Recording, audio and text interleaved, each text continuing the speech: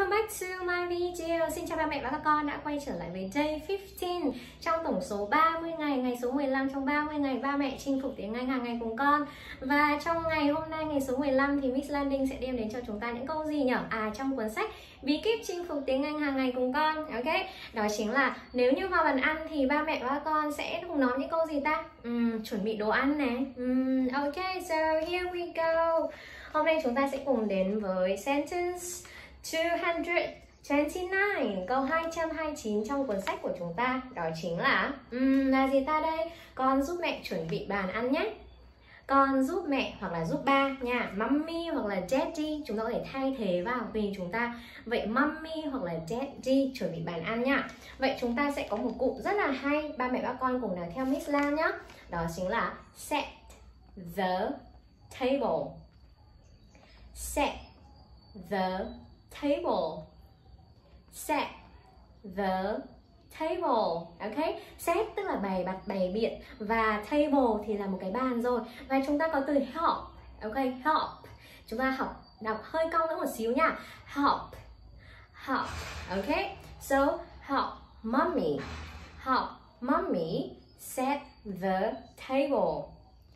Help mommy set the table. One more time. Help mommy set the table. Can you do this? Okay, chúng ta luyện được chưa nhỉ?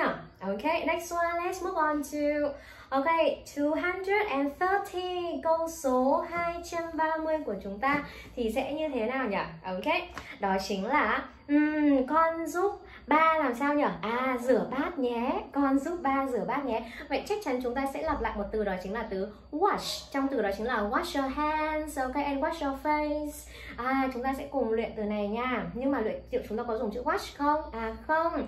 Rửa chúng ta sẽ dùng chữ wash cũng được. Nhưng trong câu nói này thì Ms Lan sẽ không có dùng chữ wash mà chúng ta sẽ dùng chữ do, một cái cách dùng khác nha. Rồi, chúng ta sẽ cùng luyện này. Help. Help daddy.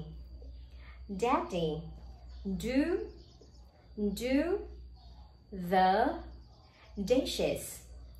Dishes. Từ này hơi khó nha. Chúng ta sẽ cùng luyện nhé. Dishes. Dishes. Okay, one more time. Dishes. Dishes. Dishes. Help daddy do the dishes. Help daddy do the dishes. Help daddy do the dishes. Con giúp ba rửa bát nha. Hoặc là con giúp mẹ dọn bàn ăn, chuẩn bị bàn ăn nha. Help mommy set the table. Help mommy set the table. Help daddy do the dishes. Theo đó chính là câu 131. Con giúp ba mẹ dọn bàn nhé. Ok, vậy là sau khi mà chúng ta ăn xong rồi thì ba mẹ sẽ nhắc nhở con cái chúng ta sẽ dọn bàn ăn, đúng không? Rồi, vậy chúng ta sẽ cùng nói như sau nha. Ba mẹ nói chung thì sẽ là us, đó chính là ba mẹ nói chung, chúng tôi, chúng ta hoặc là ba mẹ. Help us. Help us. Clear off. Clear off. Clear off. Clear. Clear. Clear. Chúng ta có dấu gọi clear đúng không? Clear off the table. Help us clear off the table. Help us. Help us. Help us clear off. Clear off the table. Table. Okay, so easy. Quá là dễ đúng không ba mẹ ba con? Chúng ta sẽ cùng luyện lại một lần nữa với cả Ms Lan nha. Với 3 câu hôm nay quá là dễ khi chúng ta ngồi vào bàn ăn đúng không? Help mommy set the table. Help daddy do the dishes. Help us clear off the table. Help us clear off the table. Help us clear off the table. So can you do this? Ba mẹ các con có thể làm được chưa? Chúng ta nhớ luyện tập nhiều lần hàng ngày những câu nói Ms Lan đã dạy nha. Vì hôm nay đã là day 15 rồi, hy vọng rằng là mỗi ngày chúng ta sẽ cùng luyện tập với cả nhau, ba mẹ và các con nha.